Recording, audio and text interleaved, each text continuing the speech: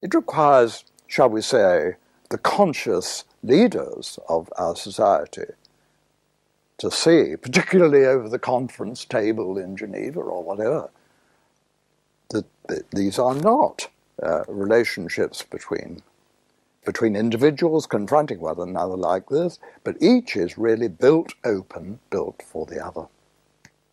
And this means a profound change in consciousness.